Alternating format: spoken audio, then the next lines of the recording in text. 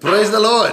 This is Evangelist Charles Kruger coming to you with the word of the Lord. But first we're going to practice the presence of the Lord. If you hear my dog barking, let me just show you. So yeah, he is basically...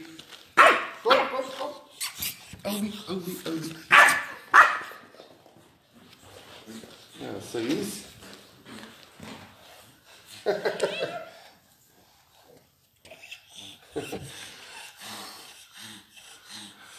Praise the Lord. How are you? Bless you guys. Just waiting for everybody to get up in the live stream. So tonight we're going to practice the presence of the Lord. We're going to pray in tongues. We're going to worship the Lord. We're going to confess the word. We're going to get a dose of the joy of the Holy Spirit. Hallelujah. We all need a new dose of the Holy Ghost and the joy of the Lord. We need to drink every day. We need to abide in the vine in Jesus' name. So we're just waiting for some more people to join. And then the Lord started speaking to me about finances. He started speaking to me about finances. And last night, I don't know who joined last night. Hello, bless you, bless you. Tell me who's watching. Last night we just had an awesome time just reading the word. I thought it was about 1 hour, but it was about 2 hours. I mean, we went live and we just read the word and read and read and read. I thought it was 1 hour, and it was almost two. It was 1 hour and 50 minutes, and I can't believe it. It couldn't have been that long. It's like 2 hours. Can't be. Anyway, bless you, Leanne. Is it Leanne? Leanne, bless you in Jesus' name. Hallelujah. Braga City. Hallelujah. That's my dog playing. We're gonna pray in tongues. I'm here in the gym. We're still in the lockdown.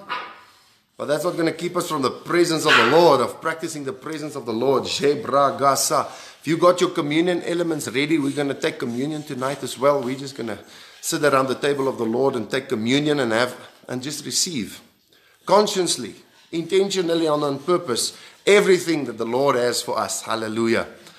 Praise the Lord. Jebre sato kolobrogosa. Jebra babando rebeke televende. Thank you, Jesus.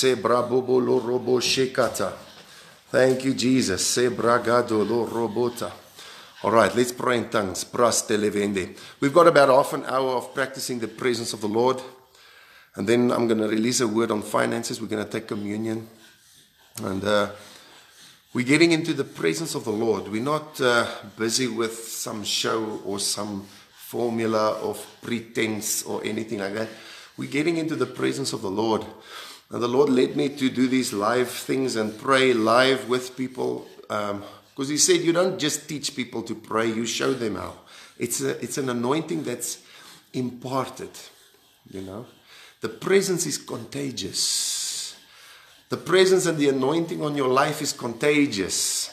You got to show it. This is the spirit of Elijah that makes it plain, that opens up. You know, John the Baptist came in the spirit of Elijah, and nobody could recognize Jesus except John the Baptist. Nobody. The spirit of Elijah recognizes Jesus when nobody else can. And so he was the only one that said, behold the Lamb of God that takes away. Because he came unto his own, and his own received him not. The light shined in the darkness, and the darkness could not comprehend it. Couldn't get a hold of it, couldn't understand it. Okay, so there is a spirit of Elijah that opens up the deep secret things of God, that makes it plain, that opens it up and invites even children into the presence of the Lord. That's why the word says we've got to be like children. Otherwise we're never getting into the kingdom of God. Hallelujah. And so we open up our prayer lives, and men of God, open up your prayer lives so that people can see how you go into the presence of the Lord and how you enjoy fellowship with the Lord. God's about to invade churches. God's about to go into churches, and church services will never be the same.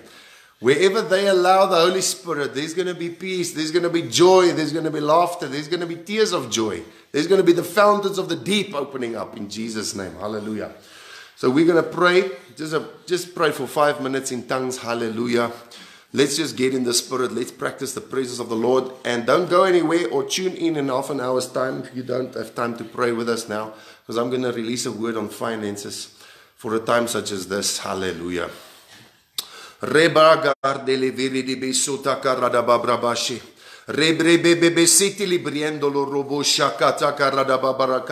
pray in tongues there, right now, where you are. Just out loud, just pray in tongues.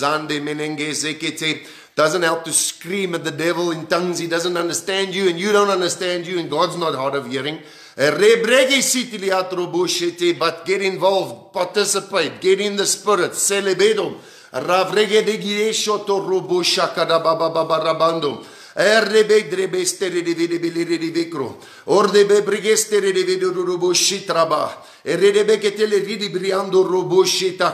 in the glory cloud. The cloud of God's glory is all around us right now. Jalemesto. Ask the Holy Spirit to open up your spiritual eyes and the eyes of your understanding, so that you'll see the things of the Spirit, that you'll know that there's many more with us than He's against us. Hallelujah. Thank you, Jesus, for this privilege of knowing you. Just pray in tongues. Just get in the spirit. Open up. Open up your heart. Surrender. Surrender. When you pray in tongues, you surrender. You surrender your flesh. You surrender your members. You surrender your mouth. It teaches you to surrender. And the more you familiarize yourself with surrender, the more you will be able to pinpoint the source from where the Spirit of the Lord speaks. When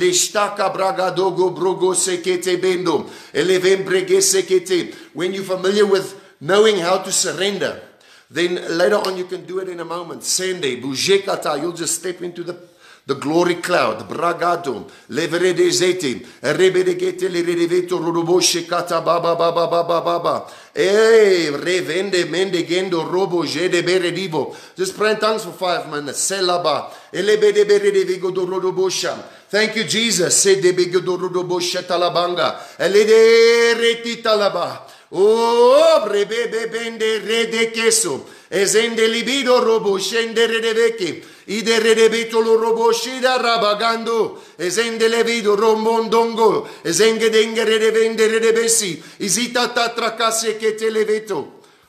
Oh goodness. Oh, the thing is dead. Oh. Sorry. Gimbal's flat. Sorry. Rebaga dele revedigi eshotokobo. Es dangandolo robo papakataka rabakata. Rebrebesi. Irividikieto lo robo shikatabaga. Lembrengendo rodobosa. Alda gerde vetragandum. Revrebezete redeve shokoto. Thank you, Jesus. Thank you for your anointing. Thank you for your glorious presence. Thank you for your peace. Thank you for your that surpasses all understanding. For your joy, Lord. That's the new wine that flows like rivers. Brejo. Lebrogo shekete. The rivers of living waters. Tila braga daga baga rabakotebe. Ezotolo robo shekete lebendo. Zide redevede redeveto. Thank you, Jesus. Celebraba baba baba do robokoto. Now let's just go over into worship, private worship. Just go over into private worship. Just tell Jesus how much you love Him and how you adore Him. And make sure it's not lip service. Make sure you tell Him out of your heart. So that every statement of adoration, you mean it and you're consciously aware of what you're saying and that you mean it. Lord Jesus, we love you. We thank you for the cross, Lord. We thank you for your blood. Zebra baba godo robote. Some of you might want to sing in tongues. Bela bashodo robote menemindo raba. Libre bebe bebe deke. Just a new song unto the Lord. Rebaga daga rabakete le rebe rebe rebe kito. Libre baba bando robo shekende. Hallelujah. Bless your name, O Lord. We love you, Jesus. We glorify your name. We praise you and we lift you high, O Lord. Hallelujah. Glory, glory, hallelujah, Lord. Jede rebekendo, libre bambondo. Open up to us the fountains of the deep, Lord. Jeda rabagada rabato. Show us revelations of your glory, revelations of Jesus, so that there will be worship in spirit and in truth awakened on the inside of us. Awaken love, for the time pleases, O Lord. We love you, Lord. We glorify you. We adore you. We thank you, Lord. You are precious to us, Lord. You are high and lifted up, O Lord. Nimbe rebekitiriandoru. Ribababando roboshete levende. Hallelujah. Grembe de redevito rodoboshe. Just praise the Lord. Just practice the presence. Just get in the presence right now. Rende zete. This isn't the show. That's not the point. That's not the purpose. We're getting into the presence together. This is a virtual prayer meeting. Hallelujah. Thank you, Jesus. We love you. We worship you. We adore you, Lord. Zamba. Thank you for your blood that is worthy, Lord. Thank you for the blood of Jesus that flowed for us, Father. Thank you for the cross of Calvary. Thank you. The most precious worship that you can give God is to thank Him for the cross, to thank Him for the life of Jesus, to thank Him for being the substitute for His lifeblood that flowed like rivers. Nembro, langrabashatakaba. We thank you, Lord. We glorify you. We receive all the benefits of salvation. Every drop, we take advantage of every single drop of the blood of the Lamb of God. Ezete brabugo sheketaba. Thank you, Lord.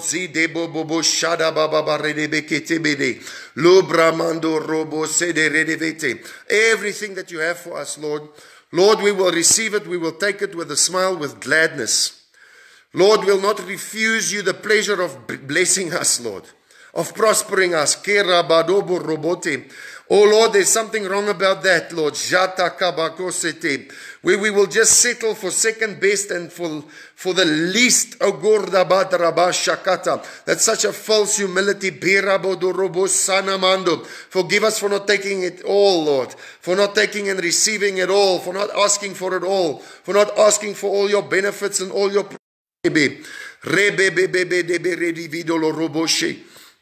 Thank you, Lord. All your benefits, we receive it now, Lord. We thank you for it, Lord.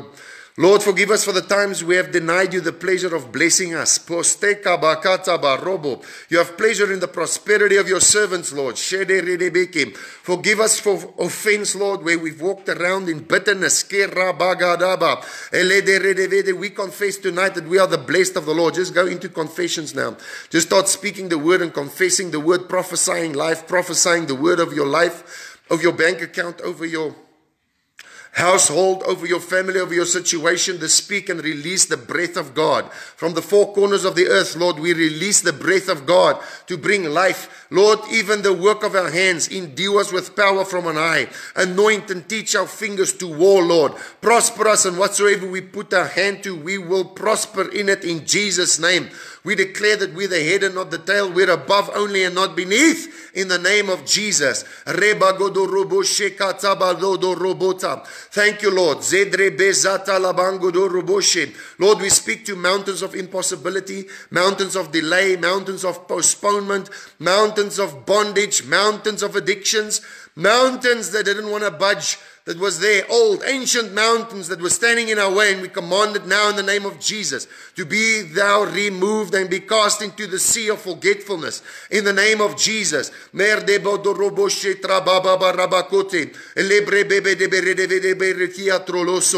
declare that we are not forsaken, we are not desolate, we belong to you. You said you will never leave us and never forsake us, Lord.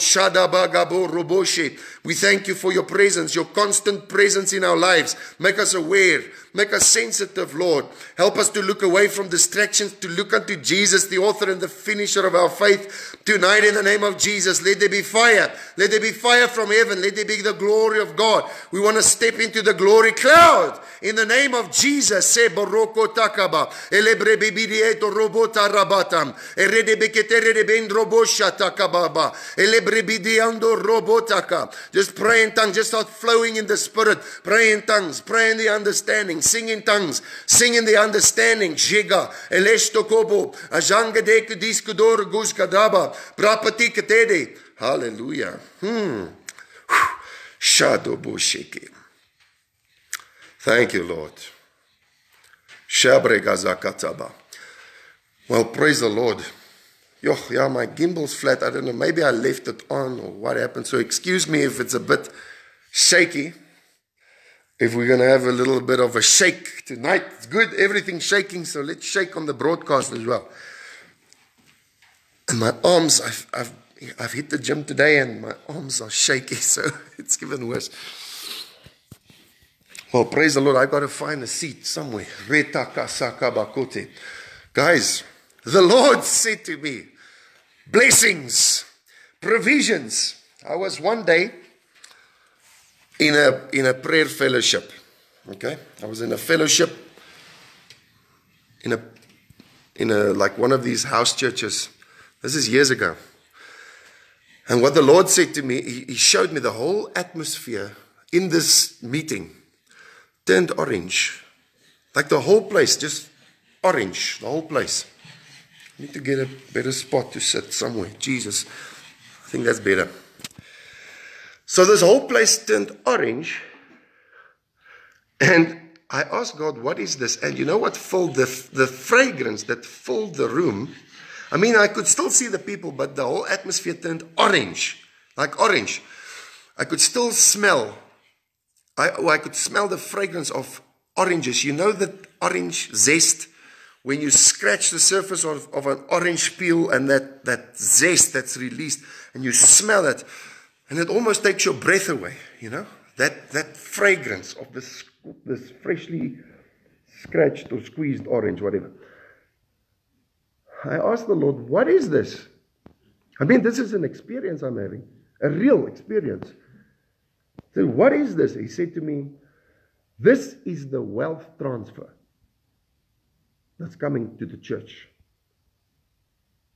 Right? He said, there's a wealth transfer coming to the church, and it will take your breath away. And it will take the nation's breath away. I didn't understand what he was saying. And while this thing is happening all over the world, you know, when you smell that orange, it almost takes your breath away. Now, this thing is happening all over the world. Man, and I just realized this now. People's breath are being taken away. The nation's breath is being taken away. God says He's going to take this, whatever the devil meant for evil. But now He will turn it around for good, and it will be the greatest transfer of wealth. Because we, even though everybody's shaking and the world is shaking, we are unshakable. We are part of the kingdom of God. And we cannot be shaken. Our finances, whatever. If one door closes, the Lord will open up another door. You can't fail. He said, I have never seen the righteous forsaken, nor his seed begging for bread. I mean, that's a powerful statement. That's the scripture in the word. I have never seen the righteous forsaken, nor his seed begging for bread. Stop worrying about how you're going to beg and seeing yourself begging in the streets, standing homeless, hopeless, without any. This thing will pass in the name of Jesus, and you're going to come out stronger and in a better position, making more money, getting more abundant blessings, and being more fruitful than ever in your life. Because when the pressure is on, that is where you shine. That's where the church shines best. It's when the darkness covers, that's where we will shine even more brighter. And look at how the early church, under pressure, when there was persecution, when there was pressure and things, that's where the church really blossomed. So the more pressure there is, there's something in a born-again believer, that the more people push you in a corner and the more things go wrong and the more weight you experience and the more it's being like these attacks and this relentless thing, the more things come against you, the more the Spirit of the Lord raises up inside of you and raises up a standard against the enemy. I'm serious.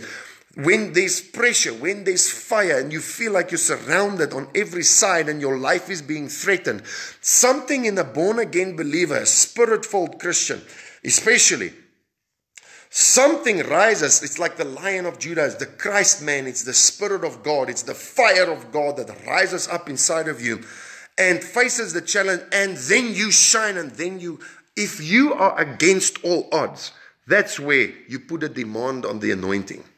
When you feel like there's no way out, that's where you hold on to Jesus. That's when you look up to God, where you look away from distraction because you realize nothing in this world will be able to help you now. It's only God, and with God, nothing is impossible. And it's in that moment, in that times like that, in moments like that, where you focus, and the church focuses its eyes and it's calling upon the name of the Lord because there's no other way.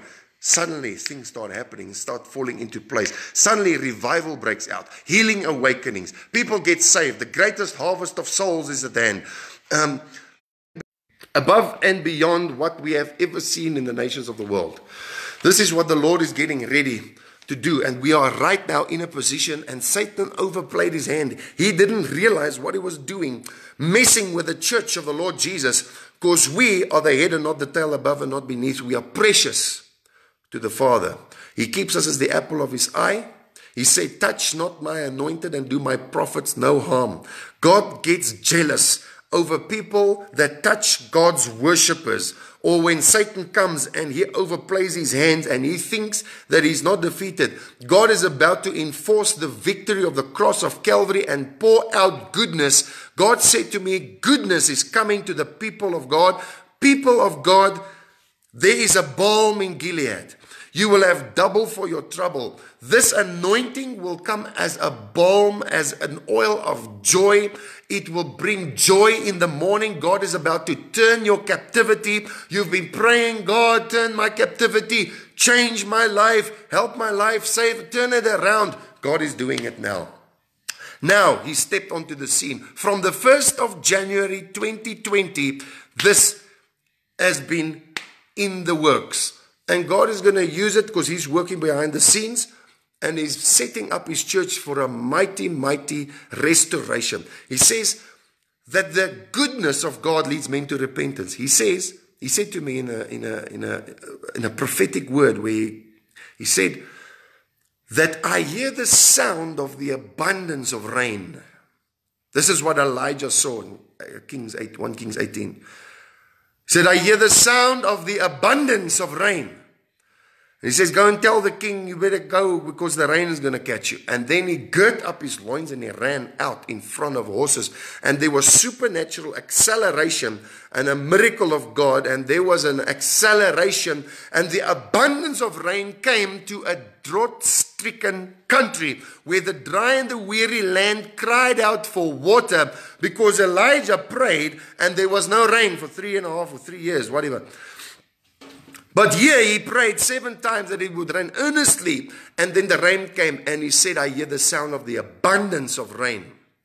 And I tell you, the abundance of rain is coming. And those who are spiritual can hear the thunders and the lightnings. They can hear the abundance of rain approaching the storm.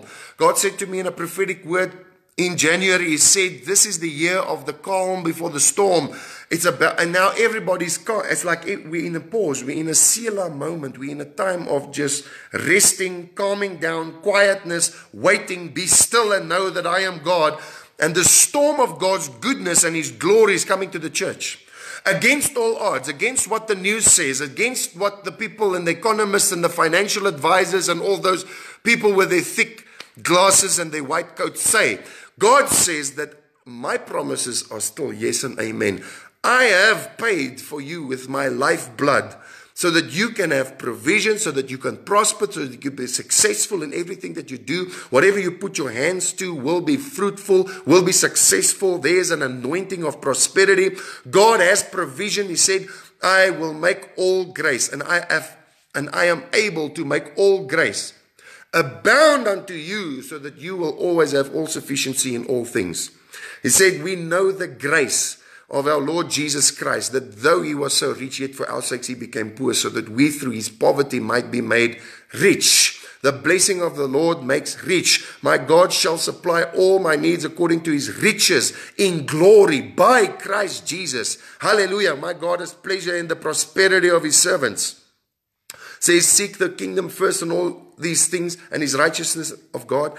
And all these things after which the Gentiles seek will be added unto you. There is the spoils of war. If you go through Abraham was blessed. The blessing of the Lord came upon him, and the promise was made to the seed, which is Christ. And everybody that is in Christ is heirs also of the promise and the blessing of Abraham. The gospel was before preached unto Abraham, saying, in you will all nations be blessed. The gospel was preached unto Abraham, saying, in you will all nations be blessed. God wants to bless. That's the gospel. That's the good news. We're not preaching a bad news message. We're preaching good news. What is good news to somebody in prison? Freedom. What's good news to somebody that's hungry? Food. What's good news to somebody that has no clothes? Clothes. What's good news to somebody that's poor? Money. What's good news to somebody that's sick? Healing. There's healing. There's prosperity. There's provision. There's funding. Because God has finished the end from the beginning. And God said that there is even now spoiled. So Abraham was blessed. He increased in cattle. He increased in servants. He increased in gold and in silver. Man, go and read how the Lord blessed him. Then it was Isaac. Then it was Jacob. Everything they did was prosperous. That was under the old covenant. They weren't born again yet. But the gospel was preached unto Abraham. How much more now those who are washed in the blood of Jesus, who is born again, who are the first fruits of the Spirit of the resurrected Christ. Hallelujah, the manifested sons of God. How much more now that we are washed in the blood of Jesus and we are born from above and we have a spiritual capacity to receive His instruction. We are sons of God. Hallelujah. By the blood of Jesus. And we're in a better position than Adam. Adam fell. He had a spirit, a measure of the Spirit. But we as the body of Christ has the Spirit without measure. The whole body of Christ obviously has the Spirit of God without measure. And we are part of the second man. Jesus was the last Adam. He wasn't the second Adam. He was the last Adam. Adam was the first man, but Jesus is the second man. So everybody that's born again is part of the second man. You are in a place that is greater. Your authority is greater than what Adam had. Because Satan still operates under the authority that he stole from Adam. But now we have authority of the second man. Hallelujah. Jesus Christ. And His authority is without measure. The Spirit without measure. Hallelujah. So we walk in the authority of Jesus Christ, the name above every name. That at the name of Jesus every knee shall bow, including poverty, including lack and want. The Lord is my shepherd, I shall not want. If you go through Exodus, how the Lord saved them from Pharaoh, and with plagues and with all kinds of, and He brought them out with a mighty hand through the Red Sea. What happened? They came out with great substance. All the gold, all the silver, all the precious stones, all of that came out with them out of the land of Egypt. And Egypt was one of the biggest empires or kingdoms or whatever you want to call it in the world at that stage. And God brought it down and converted and transferred the wealth. So now the word declares that the wealth of the wicked is laid up for the just. Our gates shall not be shut day or night, as the men shall bring in the forces of the nations or the forces of the Gentiles. That means that the money that they have laid up, they've stored it in houses, they've worked, they've acquired it with all kinds of terrible means. Their money will come to the righteous, because the just shall live by their faith. Hallelujah. And we will see a supernatural wealth transfer. He said you will live in houses you didn't build. You will eat of vineyards you didn't plant. There's flocks. There's so much. There's your house. Your barns will overflow. He says with wheat and the finest of wheat, and with oil and with wine. God has made provision in the shed blood of Jesus so that we can have, and it's time for the church to take advantage of every single drop of the blood of Jesus that was shed for us. We've got to pray like Jabez that said, bless me indeed. Not bless me a little bit with a shack in the corner of glory land. He says, enlarge your tent, enlarge the place of your dwelling, stretch out, lengthen the cords, inhabit, take over, have dominion, because we're going into the promised land, just like Joshua.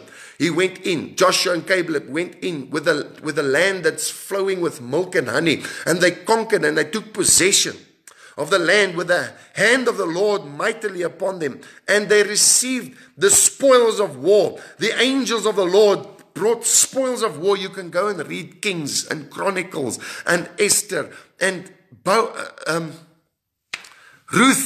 Ruth, it's everywhere. It's the prosperity is all through the word. And Jesus did not just die, He died for every area of your life. His blood brought you a complete work of salvation. It's not just a half a work of salvation. He came to save sin, Then he also came to heal your diseases, and his blood flowed also for your provision, because you shall be like a tree planted by the rivers of living water. Your leaf will not wither. You shall bear fruit in your season. Every month of the year you'll bear fruit, and whatsoever you put your hand to will prosper. There is a blessing of the Lord upon the church of Jesus Christ, and what Satan wants to do is he wants to intimidate you and keep you poor and keep you in bondage. And keep you in a place where you're not receiving everything that the Lord has paid for. It is blood. So we had a mighty revival of soul winning throughout the ages. In the early church, we had soul winning. There was a revival of soul winning. The whole world was turned upside down because of Paul and the missionary journeys and so on. Then 200 years ago, there was an outpouring of the Holy Spirit through George Whitefield, Charles Parham, William Seymour, Azusa Street. All through, there was this awakening of the baptism of the Holy Spirit. And what was the order of the day? The next was the healing awakening, the healing revival. God awakened healing. He awoke the healing revival. So their sins were forgiven. People got saved. Okay? People got set free.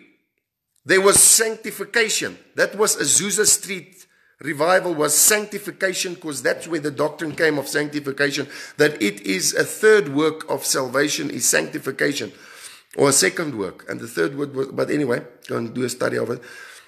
Then there was the healing. Now, the only thing that we still need to see a massive, mighty move of God in the face of the earth is a restoration of financial blessing and provision and prosperity in the body of Christ. And this is totally going against any false kind of a humility, all kinds of self-righteousness. It's got to bow its knee to the Lordship of Jesus Christ. We've got to receive what He has for us. So I was sitting in this room.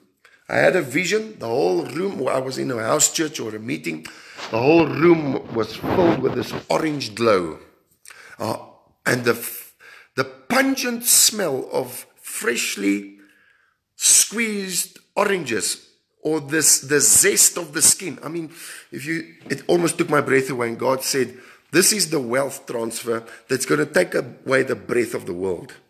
And now we're seeing that among the nations of the world, there's a shaking. They're losing all their money. Where's the money going? The money is not disappearing. The money is still there. It can't disappear. So all the money is still in the world, but people are losing everything. And on the same time, other people are making it. Other people, there's a wealth transfer of wealth, but it's for those who believe. If you don't believe it, you don't have to take the money. We'll take it. We'll use it for soul winning and for evangelism and for houses and cars and bless. Hallelujah. Good clothes. Praise the Lord. So we'll receive the best that the Lord has. And so he said to me, he started teaching me, he said to me, the first step into prosperity and to my blessing that makes rich, and he adds no sorrow with it. The first step is to repent of poverty. And I said, Lord, what do you mean I must repent of poverty? I'm the one that's suffering here. You're the one that's not blessing me. And I realized what I just did. I pointed my finger to God. I said, but you're the one that's not blessing me. As if he's somehow reluctant, and I've got to now to bless me. And I've got to now somehow convince him, and I've got to earn favor with him, and I've got to work for it, and I've got to convince God, because that's actually manipulation. You're trying to twist his arm, and people get manipulative when it comes to God if they don't understand that it's already done. You don't have to manipulate God to heal you. You can just receive it. It's done. It's done on the cross of Calvary. Jesus paid. The blood of Jesus paid for your prosperity, for my prosperity. We've got to receive that benefit. If we do not receive the benefit of prosperity and provision from heaven, now it's all through the Word. It's in the Bible. If we don't receive the benefit of that prosperity, then God can't do And He is not glorified through your life if you can't buy food for your children, if you can't pay your rent, if you can't pay your bills. God's not glorified through that. Our lives has got to be a witness. We've got to be a testimony of God's goodness, of God's blessing, of God's faithfulness. When the world looks at you, they've got to know the glory, the knowledge of the glory should be all over your life. Because the carnal man cannot discern the things of the Spirit. The only way that the world can know the glory, they can't discern the glory. They can just know the glory, the knowledge of the glory of the Lord. The glory will fill the earth as the waters cover the sea. So they're going to see your car. They're going to see your house. They're going to see your children are well taken care of, your wife, your husband, whatever. So you're going to look like you are a child of God, because that's what we had in the Old Testament under the Old Covenant. How much more now? But somewhere along the way, we've allowed Satan to trick us out of receiving the prosperity and the blessing of the Lord. Now we think it's holy to be poor. That's not the case. Jesus became poor so that you can be rich. And He became poor on the cross. He wasn't poor when He ministered. He didn't lack anything. Nothing. They brought Him, kings brought Him gold, frankincense, and myrrh. Now you come to the King of Kings, and you're a king. What kind of a gift are you going to come and bring the King of Kings? They wanted to come and honor Him. They didn't come with a little shekel of gold. They came with gold. They had camels. They came from a far way. You think they're going to travel far to bring Jesus a little gift, little nugget of gold? He was honored as the King of Kings. And 3 kings. Well, I don't know if it was 3 kings. Maybe it was more. But there was 3 gifts. Maybe there was a whole company of kings. I don't know. The Bible didn't say there was 3 kings. They said there was gold, frankincense, and myrrh. So there's 3 gifts that they brought. Hallelujah. So Jesus went to His home in Capernaum, and then He went to His home in Galilee, and then He went to His home there in Nazareth. So He had homes. They had a treasurer. Judas stole money out of the treasure bag. And nobody even noticed. Jesus knew, but nobody noticed. That's how much money there was. So they did not lack anything. And then Jesus sent them. He said, now leave all the money. Leave everything behind. Go with nothing. Don't take a purse with you. Don't take anything with you. Now go and preach to God, preach and tell them the kingdom is at hand.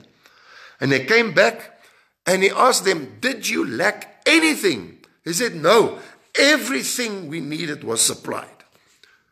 You don't lack when you are on call of God and you're on a mission and you are sent by God. There's no lack. It's not, when we lack, it's because of unbelief. When we lack, it's because we have not taken full advantage of every single drop of the blood of Jesus. He has paid with His life to bless you.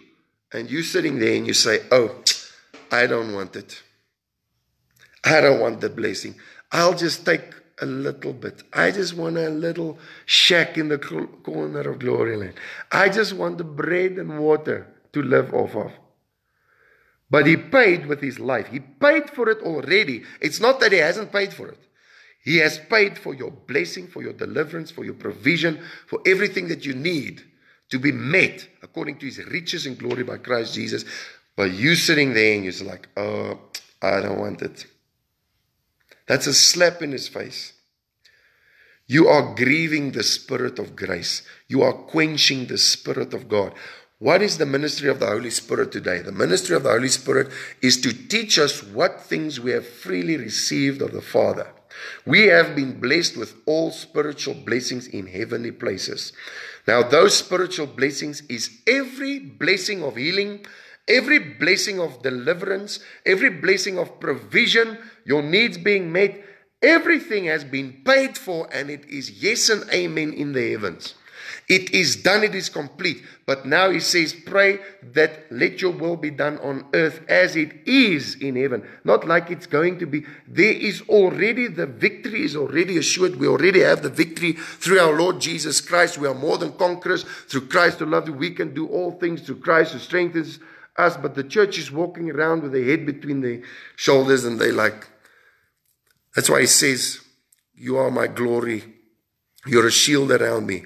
And you are my glory and the lifter up of my head. God says there, where there is casting down, where there is people cast down, he says there is a lifting up. But you got to believe it. You can't doubt this. You got to say, Lord, forgive me. Forgive me for not receiving every benefit of the drop of every benefit of every drop of the blood of Jesus. Forgive me for not receiving your blessing, your abundance, your prosperity, your success. I've lived my life and I've allowed Satan to steal what was rightfully mine. This is my inheritance. I'm a co-heir with Christ. What does he own? The whole world, all the nations, the gold and the silver and the cattle on 1,000 hills, the earth and the fullness thereof, and they that dwell therein. Belongs to him. He is the heir of all things. And now he says, you are my co-heir. But we don't want it. Because somehow we have settled for some false humility, self-righteous doctrine of the devil that's been swindling you and tricking you out of your inheritance. Nobody thinks anything of some Muslim or a Satanist or a drug lord driving around with billions and billions of dollars. But when a Christian rises up, now you know, it's satanic. Satan has attacked the church to keep you poor, to keep you in lack, to keep you settling for second best, third best, fourth. Some of you you've settled for just survival.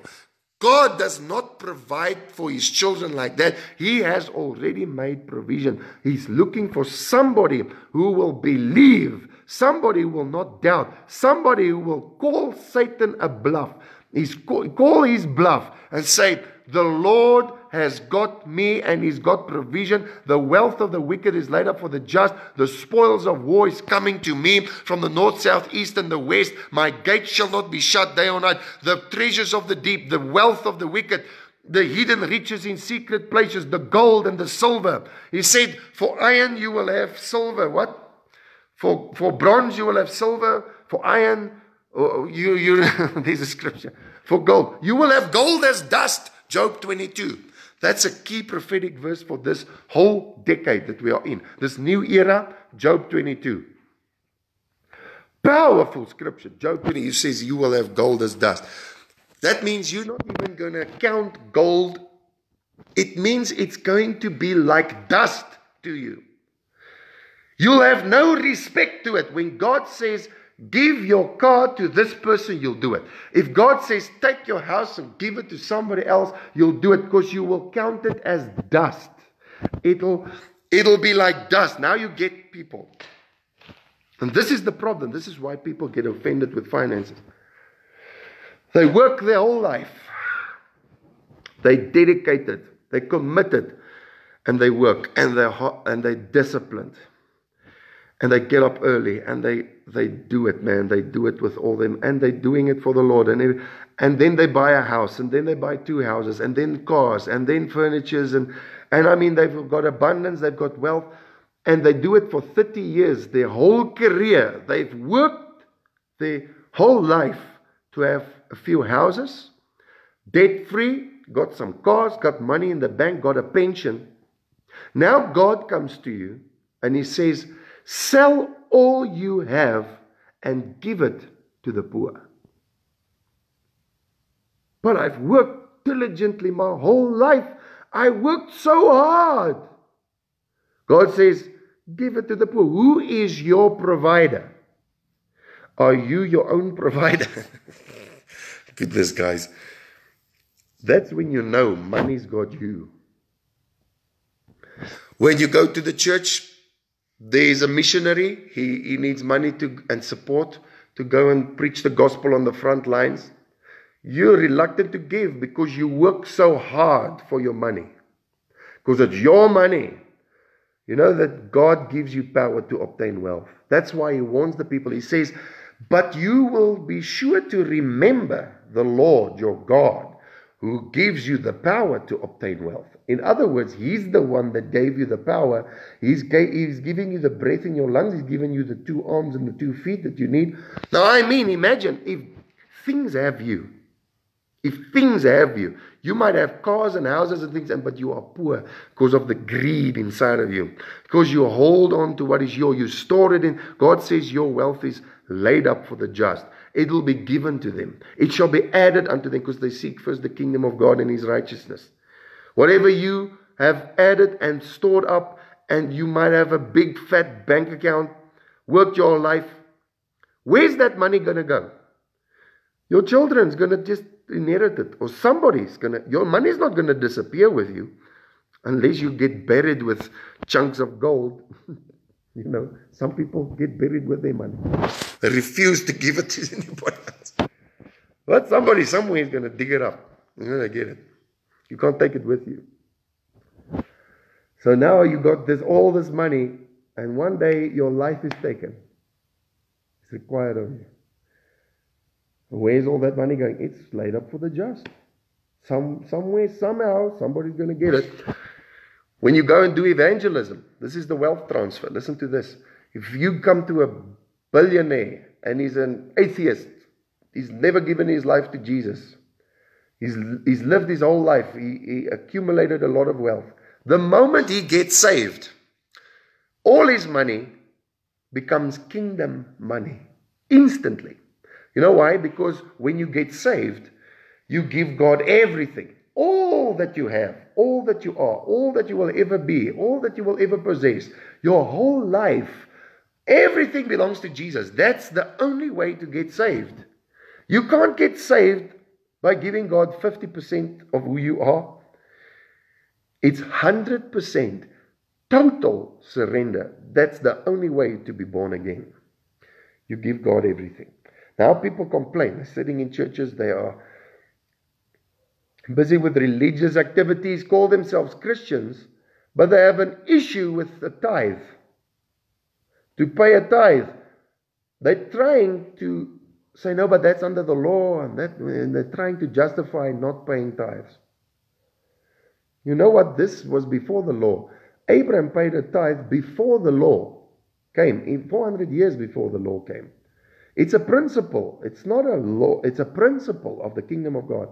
But listen to this. If you've got a problem paying a tithe to the house of the Lord and the work of the kingdom of God, because those who preach the gospel must live off of the gospel. If you've got a problem with a tithe, how in the world are you going to give the 90% or the 100%? How in the world are you going to give more if the Lord tells you to sell it all and give it? Will you say, no, that's the devil? No, the devil will never tell you to sow for souls. The devil will never tell you to give all your money away for somebody that's preaching the gospel or that's winning souls or building a church or ministering to whatever. You understand? That's not the devil. The Holy Spirit might tell you, listen, give everything. Because it's not that he wants you poor. It's this funny picture of a father and his child.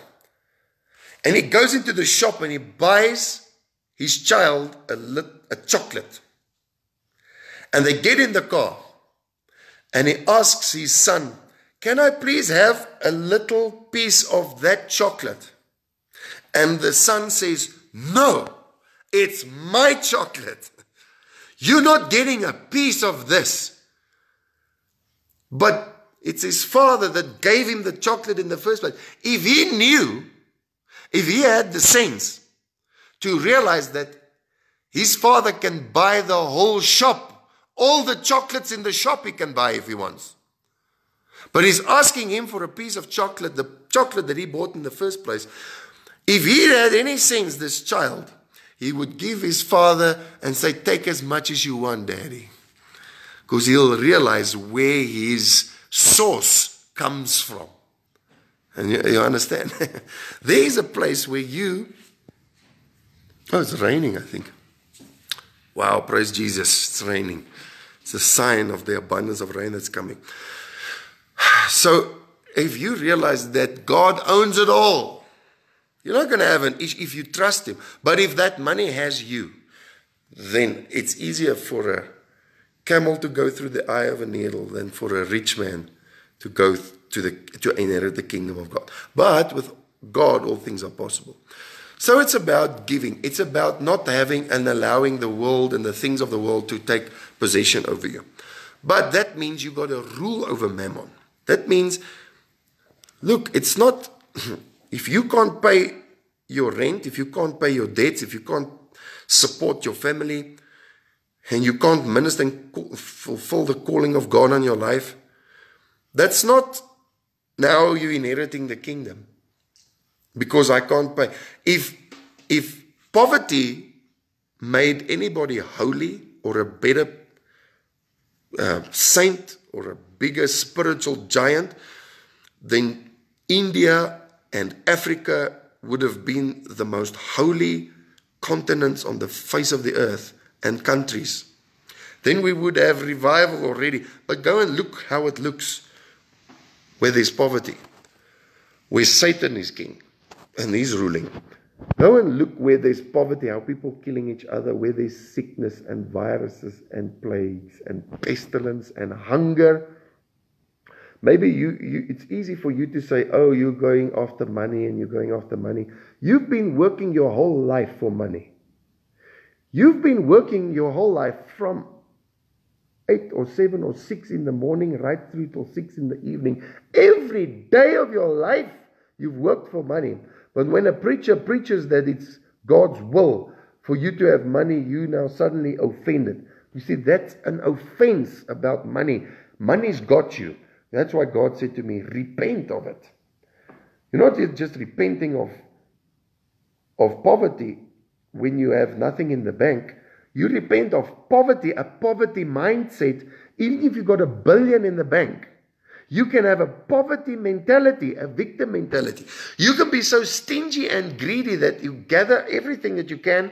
You're not sharing it with anybody. You're putting it away in a bank account. And when there's work to be done, when there's a need, when somebody needs something, you can't touch that money because you worked so hard for it. You're poor in your head. You got all the money, but you can't use it. Throw it away. Get money that you can use. It's a currency. It's not called a currency for nothing. A currency means it comes. Money comes.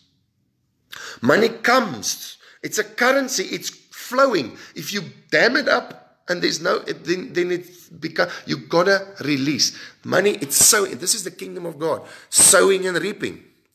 The kingdom of God works on this principle. You can't hold and hoard the money and say you're in the kingdom of God. No, you give it away and then expect God for more. That keeps you dependent on God, not on finances. I loved what Oral Roberts said. He's a mighty evangelist, passed away a few years ago. He said, an evangelist, and if you're called to be an evangelist, you don't have millions in the bank, in a savings account somewhere. Because there are more people, there's more people to get saved. There's more people to reach with the gospel. And you're going to use that money to preach the gospel to. And go and look at his life. Oral Roberts built a university. Millions of dollars worth. But every month they had to trust God by faith for the next batch of money to come in. Every time, this is how God works. He's not going to give you the lump sum. He might do that, it's fine. All right, but he's not going to give you the whole amount. What he normally does is he says, what is in your hand? And then he takes what is in your hand and you do what you can with that money. Even if it's all your money that you own. You do what you can with that money in the direction that God spoke to you about. And then you trust him for the next amount. So you start a building project. Don't wait until you got all the money in the bank. He says, that's not kingdom. You got to do it by faith. So first of all, you lay the foundations. You got the money for the foundations, then you do that. By the time the foundations is finished, the money will start coming in for the walls and the structure and the roof and the aircon and the electricity and the plumbing and the carpets and the chairs and the pulpit and the window and the parking lot and the gardens and the fountains, and it's all coming. But it's not coming just... Why? Now this is the kingdom way. Listen to me. Because God involves people. He wants his body involved. Jesus came, he could have turned the rocks into lumps of gold. He could have sold his house, he could have done everything. He could have taken his money, he could have had this massive, investment, and he didn't have to charge anybody, he didn't have to get anybody involved. But Jesus didn't work like that. No ministry in this world is called to function like that. When John G. Lake received his calling, he was a very wealthy man. Okay, he was a good businessman. When John G. Lake received his calling, what happened? God said to him, give away everything. Give all your money away. He gave it away, and he had $5, and him and his family, somehow by some miracle, got a ticket. They got the money just for the ticket to get on a ship to come to South Africa, because God called him to South Africa. And yeah, he preached in, I think it's over 600 churches that he planted at the AFM church in South Africa. He planted these churches, miracles. I mean, a revival of miracles all over. And so, by the way, there was the plague. There was a plague that time as well. Here in South Africa, millions of people died. And John G. Lake, you know the story. He would just touch the people and people would get healed, because he said he was walking in the spirit, the law of the spirit of life. And so those demons and those germs died when they touched him. But John G. Lake gave all his stuff away. This is what God told him. Then he came to South Africa. They didn't have a place to stay. They didn't have a house. They didn't have any contacts here. There was no AFM church yet. No Pentecostal church here. They came on and they were standing in line, and they needed money to come through customs into South Africa. And then, because they look at how much money can you support yourself. They didn't have a cent. They didn't have any money. Standing in the line in the line for customs. In the line, somebody came to him, because these children, his wife asked him, what are we going to do? He says, God will provide. In the line, somebody turned around, came to him and said, God just told me to give you this money, and put a whole wad of cash in his hand. Okay, some money in his hand. When he got through customs, a lady came to him and said to him, God showed me in a dream last night that there's a missionary coming from the United States with 5 kids and his wife and him. And I want to ask you, are you that missionary? He says, yes. These are my children. This is my wife. We've come to preach the gospel. She said, God told me in a dream last night that I've got to give you my house, or one of her houses, and the furniture and everything, and there's your place, and you can stay there as long as you like, as long as you want to preach the gospel in South Africa. This is true story. And I can tell you, I mean, you can go and look at the lives of men of God, from Hudson Taylor, from George Mueller, God always involved the church. Jesus received sustenance and from the people. There were women that were actually sowing into Jesus' ministry, and they gave of their substance to Jesus and the disciples. He involved people. But never mind that. In the church, he involves people. Paul talked about having opportunity. You have given, and he talks, 1 Corinthians, he talks all about finances, about you shall not muzzle an ox while it is treading corn, and that those who preach the gospel shall live off of the gospel. And so it's in the scriptures, it's in the word. And you can be prosperous, and you can be successful. God doesn't, he says actually he's got pleasure in the prosperity of his servant. So God has this blessing, this anointing for finances that is available, that is yours by the shed blood of the Lamb of God. And the first thing we've got to do is to say, Lord, we repent of poverty. Listen to this. We've got a wrong idea of sin. Let me rectify something. All right. If somebody is sick, okay, they're in a wheelchair, You're not going to go to that person and say, what's wrong with you? Why are you in a wheelchair? You know? Don't you know Jesus died for you? What's wrong with you? So we're not going to judge them because they have sickness. We will actually feel compassion for them. Isn't that the truth? If you see somebody suffering, if they're sick and they need healing, if they're in pain, if they're struggling, if they have torment, there's compassion inside of you. So, Lord, oh, help, help, help. You know? You're not going to walk around judging them, telling them, look at you sitting in that wheelchair. Who do you think you are? What's wrong with you? Okay. If you do that, there's something wrong. Okay? You're not going to go to a poor guy that's sitting begging on the street and say, what's wrong with you?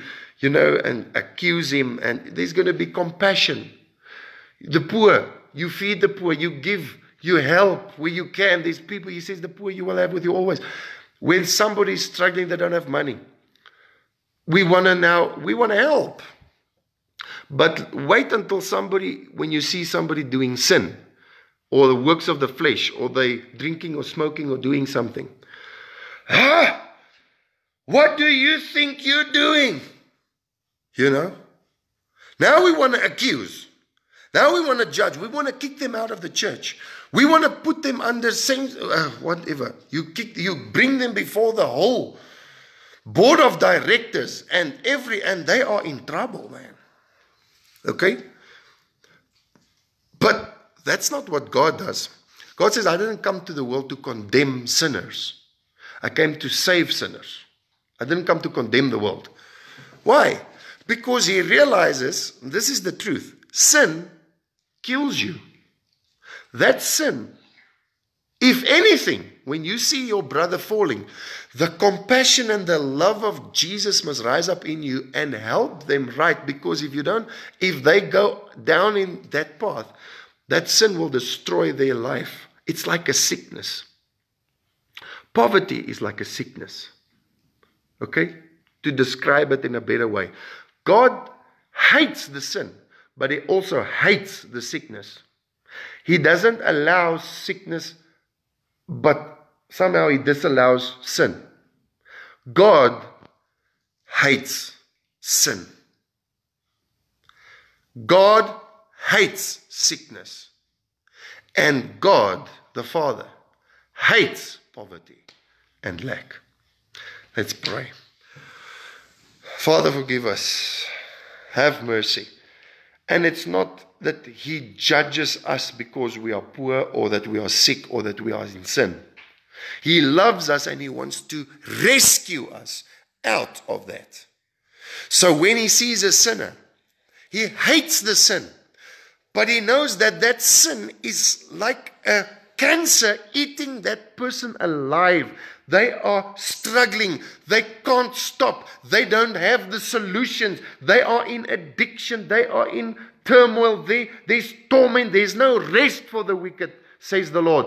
That person is dying, and Jesus comes and has compassion and saves them out of their sin. Don't you think he can save you out of your sickness? Don't you think he wants to save you out of your poverty? You see everybody living a wonderful life. Everybody is building houses, having families. Everybody is driving around.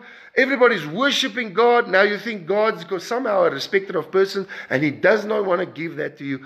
I'm telling you in the name of Jesus, you've got to realize God wants to bless you. And he's already done it. You don't have to convince him. And you being poor does not make you holy. It just makes you poor. That's all. Who was it? I think it was President Washington, George Washington, that said, or Abraham Lincoln, he said, the best thing that you can do for the poor is not to be one of them. The best thing that you can be for the poor is not to be one of them. Then you can help them. But you can't help somebody who's poor if you're poor. You can't walk with a plank in your own eye. But now you want to go and help the poor. Now you want to go, you understand? We've got to receive what God has. And this is the wealth transfer. Oh, Jesus, I pray in the name of Jesus that you will come with your healing balm and you will heal our broken lives. Restore the years, Lord. Revive the work of thy hands. Restore the years that's been stolen. Restore everything that's been stolen. If a thief is caught out, he must repay at least double, even up to sevenfold, even up to the entire substance of his whole household. That's under the old covenant. How much more when Satan comes and steals that business contract? When he comes and steals your stuff, and you are robbed, and you are taken. He says, go and recover all, says the Lord today. Go and recover all and take. And today, Father, we claim the entire substance of the whole household of Satan. We are bankrupting the kingdom of darkness in the name of Jesus. Say amen to that. We are bankrupting the kingdom of darkness in the name of Jesus. You think God wants you to live off of bread and water while all the people that's denying him, that's rejecting him, they are killing, they are destroying each other, they are killing the planet, they are fighting, they are whoring around, they are sinners, but they're eating lobsters, tails, and they are eating the caviar and the Belgian chocolate, and they are flying in their breakfast from Paris. And they're eating the best. He says, I will satisfy your mouth with good things, so that your youth is renewed like that of the eagles. We're sitting around, we've got no problem with people that are stealing money, drug lords, people that have, and when we say we claim that money for the kingdom of God, now people want to justify poverty. That's a spirit, that's an evil spirit, that's a satanic stronghold in your life. Sir, you've got to break that thing down in the name of Jesus. You are called to be blessed, and it's not optional when you are a child of God. It's not optional. Prosper, go and take possession of the land. He said, be fruitful and multiply, subdue the earth. Replenish it, whatever. They have dominion. Hallelujah. God wants you to have dominion. Because there's work to be done here. All right? In Jesus' mighty name. So, Father, we thank you. We receive the instruction of the Lord. We will be blessed and we will be prosperous. And we release and loose the finances. Let the supply lines be restored right now in the name of Jesus. Let the restoration come. The houses, the harvests, the inheritance that we have received of Jesus, with Jesus. What do you think he inherited? He is the resurrected Christ, the Son of the living God. What do you think he owns? What do you think God the Father gave him as an inheritance? Huh? And you're a co-heir with Christ, but you don't want it. This is a rebuke, I think, or an instruction. I hope that the Lord will give you faith to believe. Yeah, but the economy is falling and the world is in lockdown and there's a virus. There's been viruses that you don't have any idea about. If it was a serious virus, I think they would rather keep it quiet. There are things that's being kept quiet. All right? So there is an abundance. Who was that? There is an abundance with your name on it. God wants you to prosper. He wants you to be successful. He has pleasure when you are successful. This is the good news. We're not preaching a poverty gospel. Like Jesus, come to Jesus. He's going to make you a failure in life. This is the gospel that we preach. You're going to be a failure. Everything you do is going to be a mess. You're never going to make anything of yourself. That's the gospel. Come to Jesus. Come on, man. What are you preaching? Are you kidding me? Are you kidding me? He says, come to Jesus and I will fill your mouth with laughter. At my right hand, there's pleasures forevermore. Delight yourself in the Lord and he will give you the desires of your heart. Hallelujah, man. I mean, I know what it is to have the blessing of the Lord and his presence around me. You know that when the presence of the Lord is with you and you have good fellowship with the Lord, He likes to give you things and see, and He wants to share things with you. Good things. Good things. All the good things in this world belongs to God. It doesn't belong to Satan, but we've allowed Satan and his children to take it, but we can't have it. No, it's yours in Jesus' name. But when you have the presence of the Lord, you know what? You'll enjoy the good things in life. But without the presence of the Lord, you're not going to enjoy your money. You're not going to enjoy the good things in life. Not like you would when the presence of the Lord is with you.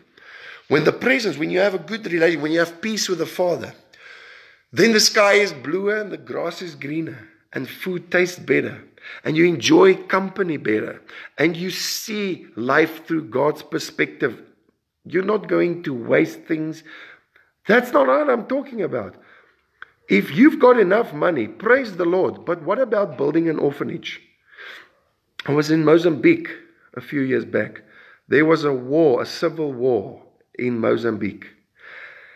If you have any idea about how many street children there are in Mozambique, and they're being trained up, they are drafted by the gangsters and by the mercenaries and by drug dealers.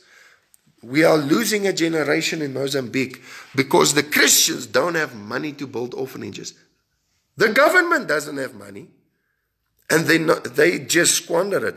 Where you can give them money, and because of a poor mentality, I guess, it's corruption. It's about taking what you can to survive because they're thinking of themselves. Corrupt governments. I'm not saying don't come and visit me or send me an email. I'm taking it as an example. But the fact of the matter is, that the government in Mozambique and in many other countries in Africa and especially India, all around. Just go and do the research. They can't take care of all the orphans. Because people in this world wants to take what they can what they get, sit on the can, so nobody can get it. That's the mentality. It's selfish. When you are selfish, you're not part of the kingdom of God. Then mammon is your God. And the love of money is the root of all evil. You don't love money. You love God. What about being blessed to be a blessing? What about you build an orphanage? What about you build Christian orphanages and hospitals and daycare centers and old age homes? I was surprised to see the prices, the cost of an old age home. Of old age homes in South Africa. I don't know how it is in the United States or anywhere else, but it seems to me like this generation is taking advantage of old people because they are paying through the roof for care per month. I'm talking about thousands and thousands of rands just for a small little room and stupid little food. Poor quality food. They don't even receive proper care, but they take all their money. It's sick what's going on. The government is also not taking care of the old people in old age homes. You got to see the way they treat the elderly. Where are those old people going to go? Who's going to take care of them? Are they at the mercy of their grandchildren that have no time for them, that's got to now leave their job to take care of but the church doesn't have money because it's the right thing to do. We've got to be poor, brother. We've got to carry our cross. That's not the cross that Jesus was talking about. He says if you suffer for the sake of the gospel, that's the sufferings of Christ. You don't suffer for the sake of suffering. Do you think God is a sadistic father that wants to punish and torture his children? Suffering. Your doctrine has got to be corrected, ma'am, sir. Hallelujah. The Lord is speaking tonight. Your doctrine has got to be submitted. The truth of the matter is that God told me that there is coming goodness and restoration, and the abundance of rain is coming. It's coming, but it's for those who believe. He'll not force you. You take it. You receive it. God hates poverty and lack. He says, the Lord is my shepherd, I shall not want. He prepares a table before me in the presence of my enemies. So His goodness is coming like the healing balm of Gilead. All the years that you've been forsaken, and it felt like you were last in line, and it felt like it was delay upon delay, postponement upon postponement. Nothing is working out for you. It's not God that was behind that. God has made provision for you.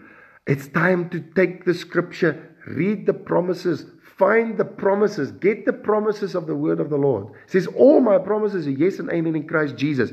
Get yourself key verses, Job, and the whole word is full of it. You can't hardly go through a book in the Bible where it's talking about money and finances and blessing and abundance and the wealth of the wicked turned to you, and how the Lord will prosper you, and you're going to be the head and not the tail, above only and not beneath, blessed going in, blessed going out.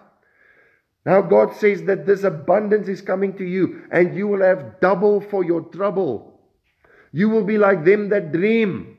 The world is going to stand in shock, their breath taken away because of how God blesses you. You're not going to get a big head.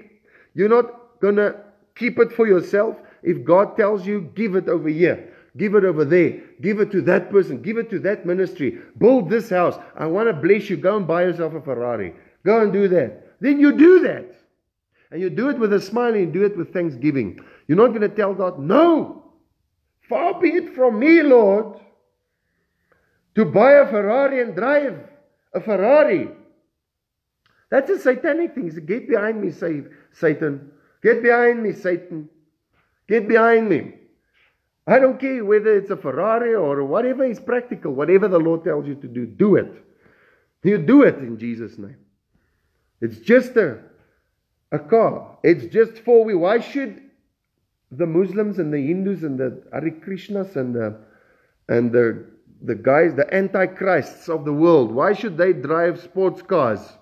But the Christians can't drive sports cars. Nonsense, it's just a car. Who cares how much it costs? It's not about money, it's not about the cost, it's about God being your source. He says, come and buy without money. Come and drink without money. Come and buy milk and wheat and whatever you need. Don't even buy it with money. What do you need? Do you want a Ferrari? Or whatever. Whatever you want. You want one? Pay with it with the currency of faith. Don't pay with it with money. Don't ask money if you can buy a Ferrari. Money will tell you, no, you can't. Don't ask money if you can preach the gospel across the nations of the world, because money will tell you you can't. Ask God. He will say, yes, you can, because He's your source. And then money will come from everywhere, but it's for traveling, and you pay with it, or somebody will buy you a ticket, or somebody will open up whatever. You'll be translated in the Spirit, whatever. It's just a means to an end. But ask God if you can fulfill the calling. If you want to build an orphanage, ask God. Don't ask money. Ask God. But then money must bow and come to you. And another thing is, money is drawn to you. You become a magnet. This is one of the mysteries of the kingdom. You hear a message like this. There's preaching. Now you show up in church and you believe you are blessed. You're a billionaire in your spirit, man. It's not showing up yet, but in here, you believe that you receive. You shall have it. It's just a matter of time. You walking around. I mean, you're not seeing billionaires walking around with a bag of money on their back. But they walk differently. They got money in the bank. They got money in the bank. They're walking around with a plastic card or whatever. And they're walking differently because they know, man, they're billionaires. I'm a billionaire. I've got money. I can go where I want. I've got the luxury of options. I can go and send my kids any place. I've got this money. Now but they're not walking with the cash on their body. Now you get a poor person. They also don't have the money with them. They've got nothing in the bank. But they're walking like this, bent over, the world on their shoulders. But no, not one of them has got the cash. The other guy just has faith in the banking system. And what is happening now is the banking system is failing. People's money that they had in the bank is suddenly disappearing. And suddenly that billion is not worth much. Because it's just not worth what it was a year ago. You can have $1 billion, but if it's not worth anything. One of the most ridiculous things that you can imagine happened in Zimbabwe in Africa. Zimbabwe, the late President Robert Mugabe decided that it's a good idea to take every white person's land and just kick the white people out, and that's it. And they, well, without compensation, they didn't buy that. They just took it. All the farms, or a lot of the farms that was white owned, they were put under sanction, and suddenly their money became useless, and they printed it on paper, newspaper paper. That's where what they printed their money on. You realize that it got so worse that a bread cost 5 billion Zimbabwe currency money, whatever it was 5 billion. Their currency is still messed up. But their money fell and was so little worth that later on you paid 5 billion, whatever their currency is, for a bread. There's more billionaires in Zimbabwe than anywhere in the world. Just about everyone in Zimbabwe is a billionaire. But what billionaire of what? You understand? So your money is not, you trust the banking system, and now you have confidence, you have faith in it, and it changes your attitude. It changes the way your outlook in life. You're smiling, you're confident, man, and you're a go-getter, and you're doing things. You're not walking around with any money in your pocket. You just trust the banking system. Can we not lay up for ourselves treasures in heaven where rust and moth and thieves can't break in and steal and destroy? Can't we believe that we have been blessed with all spiritual blessings in heavenly places? Can't we walk around like billionaires? If a billionaire in the natural, a carnal sinner without Jesus in his life, and walk around with confidence, with a smile in his dial, and he's happy, and he's a billionaire, he's got money.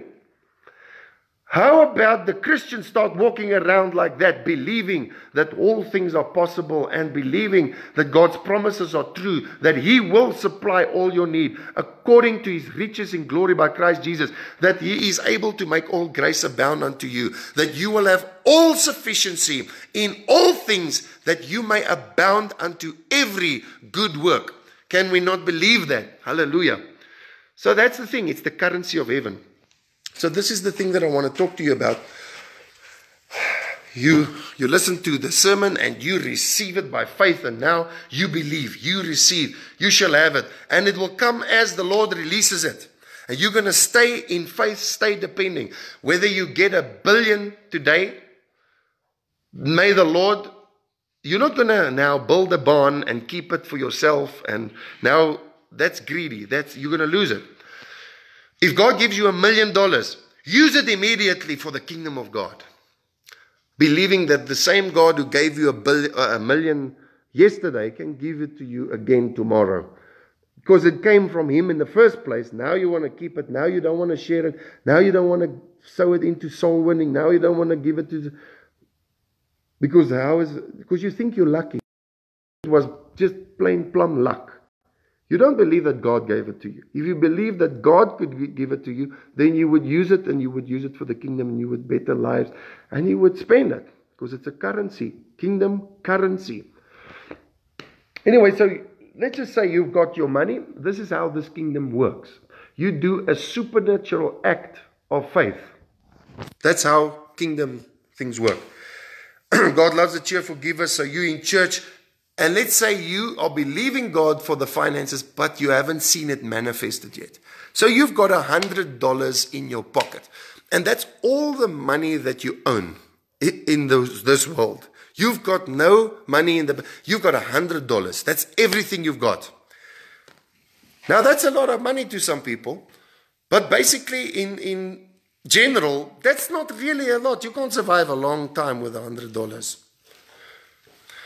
Now you've got this, and the people in that, you go to a church service and they take up an offering. But because you have received the resources of heaven, and you've received God's provisions inside of you, you're a rich man inside. He says, beloved, I wish above all things that you prosper and be in good health. He says, I wish above all things. This is how high God ranks this. I wish above all things that you prosper and be in good health, even as your soul prospers. So now you've got prosperity of the soul. You believe, you receive it, you've got it. They take up an offering and you get up. This is not natural.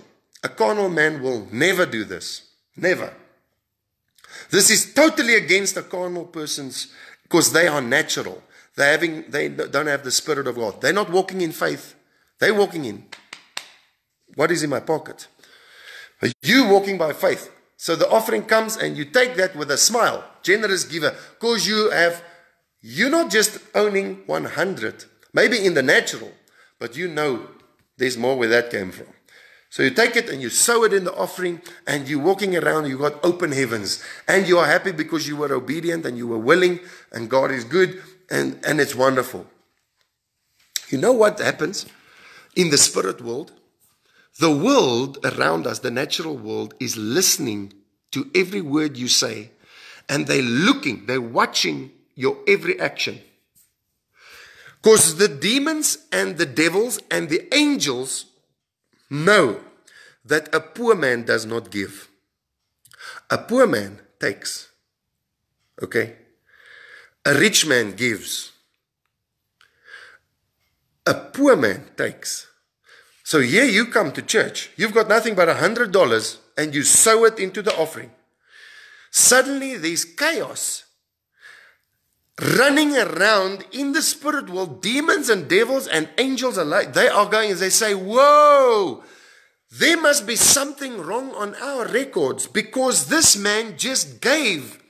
We've got on our records that this man is a poor man, but a poor man does not give, a poor man takes. So he has he overrides through a supernatural act of giving. He overrides fallen creation. This world is subject to change. It's a temporary world. And when you do an act of faith, a manifestation of the faith that is in, because where your heart is, there your treasure will be also. When you do that, the world is shifting and changing, because now suddenly they've got to rectify what's going on here. Now money comes to you. That's how it works in the spirit world. It says, give, and it shall be given unto you, pressed down, shaken together, and running over, will men given to your bosom. It says, cast your bread upon many waters, because after many days it will come back to you. You don't know which one, what's going to. So be a giving person. God so loved the world that he gave. Now, if you want to be like God, you've got to be a giver. God is a giving God. If you know Jesus, you want to walk in spiritual maturity, don't grab. Now you look at pastors these days in ministries. They are grabbing every cent that they can, and their bank accounts are in the millions, man. They're sitting with so much money in the bank accounts, but they can't have an evangelistic program. You can't use their car or their truck or their bus to go and win souls because there's so much red tape, because they're holding all the money. A lot of churches, but God is shaking these churches, and the churches, they're going to release that money, because that money is kingdom money. It does not belong to that business. It belongs to the kingdom. I call them businesses. They're not churches. All right. So override it with a supernatural act of obedience and faith. That is seed faith. If you have faith like a grain of mustard seed, sow a seed. You know what I do? I take a seed, And if I need something in my life, let's say I'm trusting God for a new car, then I would ask the Lord, Lord, give me an amount. And Robbie Cancross taught me this, Evangelist Robbie Cancross. Said, Lord, what seed, what amount of seed? So I don't get the 200, 300, 400,000 rand for a car to go and buy the car. What normally happens is God provides seed for the sower and bread for the eater. So God provides me a seed, an amount. If the money that you get is not enough to buy the car, then it's most probably seed. Don't go and put it in a bag, sow it. So you get an amount, and I ask the Lord, what amount must I sow for that particular car? So God will speak to me, sow a seed of this. And then I go into the offering and I name my seed. I don't just throw seed away and money away. It's seed. No farmer goes, the kingdom calls it seed. You don't go and plant seed and you don't expect a harvest and you walk away. Oh, I'm so generous. I've got this big farm and I'm going to put thousands and thousands of rands of seed into this big field, and I'm going to just forget about it and walk away. I don't want a harvest. I don't care about a harvest. I'm just going to walk away because I'm such a generous. I'm just putting seed in the ground. They'll lock you up. If that's the kind of farmer you are, all right, you're a very unfaithful steward of God's finances that He's given you. You sow into fruitful ground. You sow that seed, and then you call in your harvest. You say, I name this seed. Some of you have been sowing for years. What you need to do is, I claim my harvest. I'm not just going to let seed go rot in the ground. I'm claiming it in the name of Jesus. You have walked around and you've confessed negative. You've cursed your seed. Oh, it doesn't help. I've sown so much money, but it doesn't help. It doesn't work. You just got to give and then walk away and don't expect anything to. If you talk like that, you are cursing the seed in your life, and death is in the power of the tongue. So God is calling people to sow. And this is the way of the kingdom, and that's how you live by faith. Whatever, if you trust in God for whatever you trust in God for, ask Him for a seed and then sow the seed. If you get money and it's not enough to get, it's probably seed. Most likely because He gives seed to the sower. But will you trust Him to sow that? Or you're going to keep it like a little child that's got a chocolate from his father, and when his father asks him, give me just one block of all those 10 blocks. No, it's my chocolate. That's the love of money is the root of all evil. This is greed. This is poor man's mentality. You've got a whole chocolate, but you can't give one piece back to the person who bought you the chocolate. That's immaturity. That's poverty thinking. Because you're greedy. You are poor. You've got a whole chocolate, but that's all you're going to get. If you gave and you shared, you would have probably instigated or caused a harvest to come to you. Okay. So if this has blessed you, praise the Lord. Lord, Father God, we plead the blood of Jesus over people's finances, over people's livelihoods, over their careers in Jesus' name. Let the anointing of the Holy Spirit come upon you to give you power to obtain wealth. Let the goodness of God, the sound of the abundance of rain, come and heal the disappointments and the despairs of the past, the years that's been stolen from you. I declare in the name of Jesus that you are going to be healed by the balm of Gilead, the oil of joy. For this, you clothed with garments of righteousness and robes of righteousness, garments of praise in Jesus' name. No more depression, no more despair, no more discouragement. The good news to you today is that your Father wants to bless you, wants to see you prosper. He has pleasure in your prosperity. He wants to give you the desires of your heart. He's not a bad Father. He's not a stingy Father. He's a good provider. The supply lines is being restored as we speak. Angels are encamping round about you. There will not be killing, stealing, and destruction. Jesus said, I have come to give you life, and that more abundantly. and it's yours in the name of Jesus. Believe it. And if this ministry has blessed you, if this message has blessed you, then as you have opportunity to sow into my life and into my ministry, now look, I'm going to put my PayPal account and my bank details on the comments, but listen to this. You don't go and eat in McDonald's and then you go pay in KFC, Kentucky Fried Chicken. You go and eat in McDonald's and then you go and take your money and you give KFC your money. That's not how it works. You sow where you get food and where you are nourished and where you get sustenance. That's where you sow, because that's the kingdom. That's where the things are happening. Otherwise, it's dead ground. You're wasting your money. So sow into my ministry and my life. Souls are going to be won in Jesus' name. Broadcast. I want to boost the posts of these broadcasts. I believe a lot of people can be blessed through it. And then I also want to, there's a lot of things that I need to do. And systems that's got to fall in place, the website and all that kind of stuff. And money answers all things. So the Lord can use that money that's in your pocket to answer it. I know that He's already answered it. He's already supplied it. But He will use His church. So I give people now, these days, I give people an opportunity. I'm not begging you for money. My God shall supply my needs. But I give you an opportunity to sow, and I will stand in agreement with you and everybody that's partnered with me, everybody that's sowed.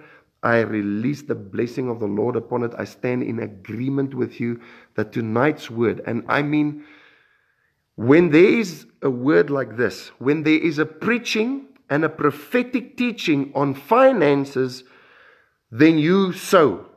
All right? You sow. Whatever it takes, whatever you do, you sow. So this is wealth and prosperity.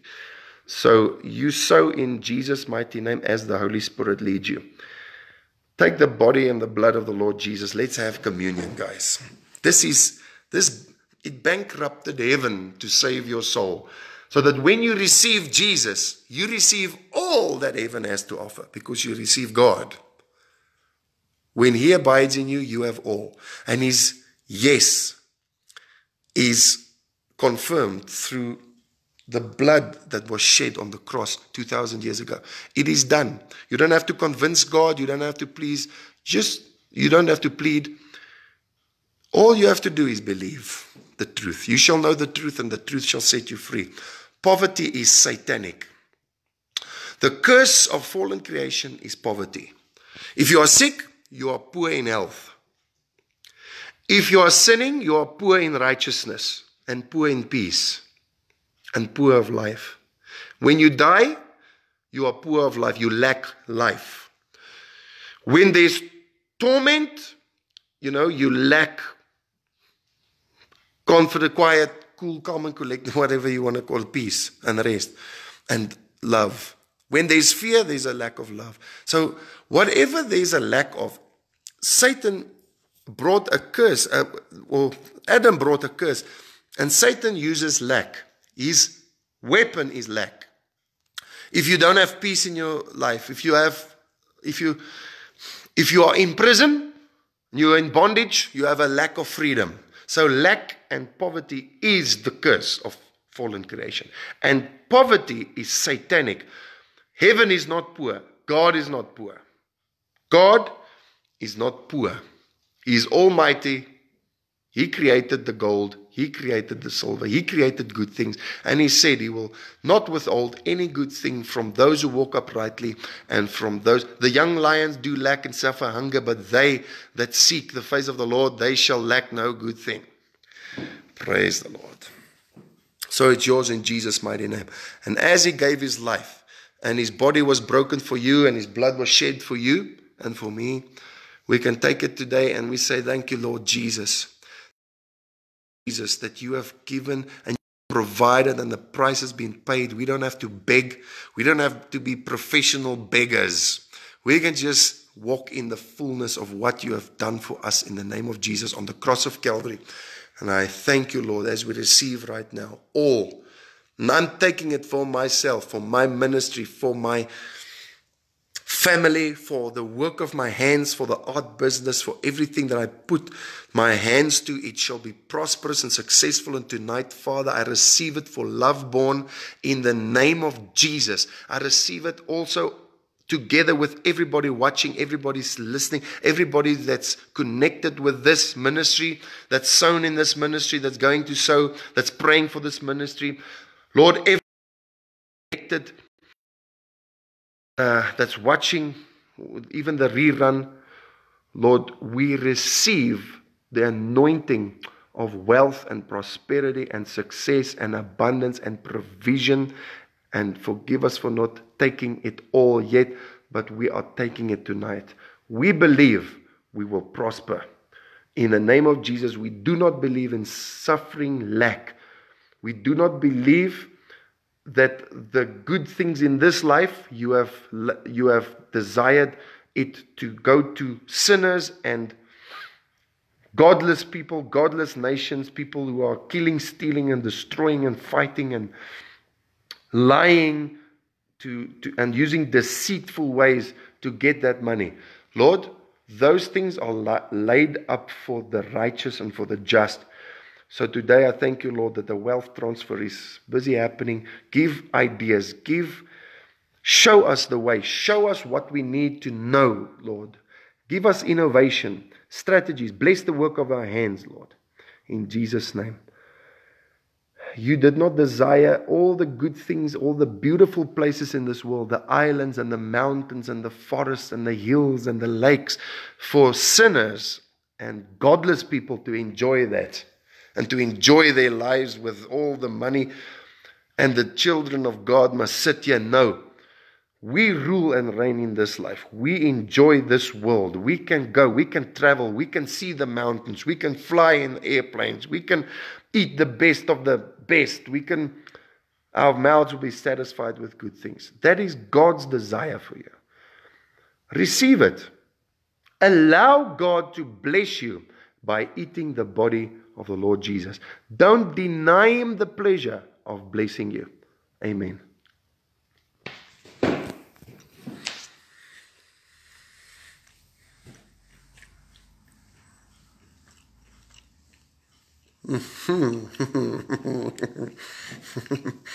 Rubrabashe.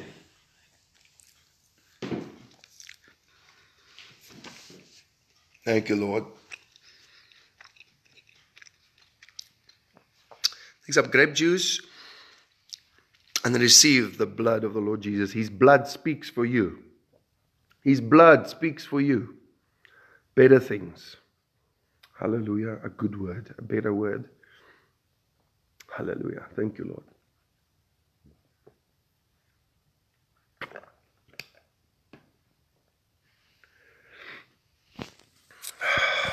Praise the Lord. Sheila, Jackie, and bless you, whoever has been watching. The Lord bless you. Anointing of on you, Lord, confirm this word with signs, wonders, and miracles in people's finances. And I prophesy to you, in the name of Jesus, that God will confirm this word, and money is coming to you, miracle money. It will come. He's got millions of ways to get money to you. He's not bothered with the way, just the reason. What is the reason that you can be blessed? I'm not asking you what's the reasons why you can't be blessed. There's millions. But there's one reason why you can be blessed today. It's the blood of Jesus. We just partaken of the blood of Jesus. Hallelujah. I release an impartation of wealth. We stand in agreement. He said, where two or three agree touching anything, it shall be done. And today we say amen, yes and amen, as we agree as one in the name of Jesus. We receive prosperity from the hand of God. Amen and amen. Bless you guys. Please share this. Please, please. This is a powerful word. I know the camera work was probably hectic, but God uses the things that are not to bring to confound the things that are wise in the wisdom of the world with His kingdom government. Bless you in Jesus' name. And I pray that the Lord just blesses you more and more. Tomorrow, probably in the morning, I wanna start a morning session just for 20 minutes, where I'm just gonna pray in tongues for 20 minutes. Then we're just gonna worship for 20 minutes. So every day we're just going to practice the presence. Then I'm going to put some worship music on just to practice the presence. God said to me, show the people how to do it. And then when they watch it, when they can see it, they can have it. Okay? So that's what we're going to do. The other teachings in the evenings, I'm going to teach more. And we're going to pray for people more in the evening. And go into prophetic teachings and prophecies and stuff like that. So please share this. And I know it's a bother. Everybody's saying share, but please share this. Even if you're watching the rerun, if this has touched you, sow into my ministry. I'm going to put it there, paypal.me/LoveBorn. We're going to see souls saved. We're going to carry this revival, this anointing, and carry it to the nations of the world.